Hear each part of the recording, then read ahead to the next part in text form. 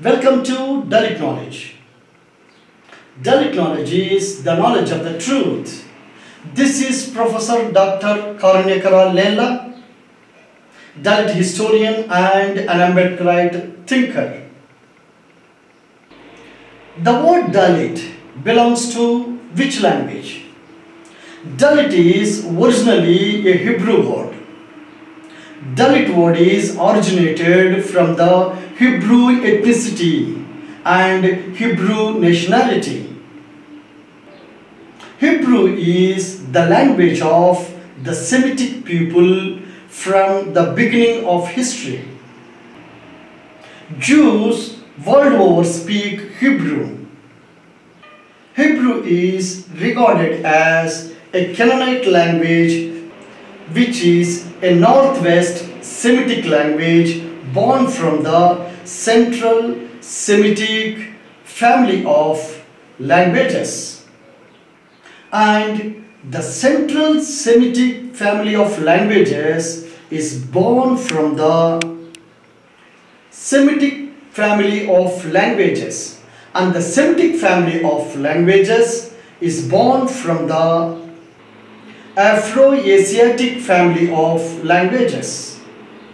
The term Dalit originally belongs to the language family of Afro-Asiatic that gave birth to Semitic, that gave birth to Central Semitic, that gave birth to Northwest Semitic, that gave birth to Canaanite, and that gave birth to Hebrew.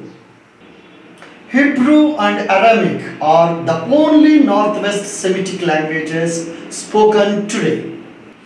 Hebrew is generally categorized as the language of the Semitic race.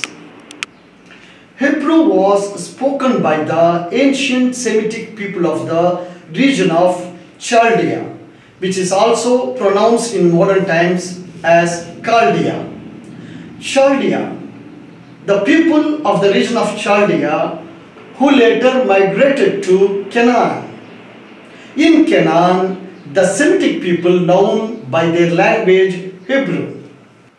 Hence, Hebrew is categorized under the Canaanite group of languages. Thus, the term Dalit is originally originated in the Hebrew language. Hebrew is regarded as sacred language of Semitic races.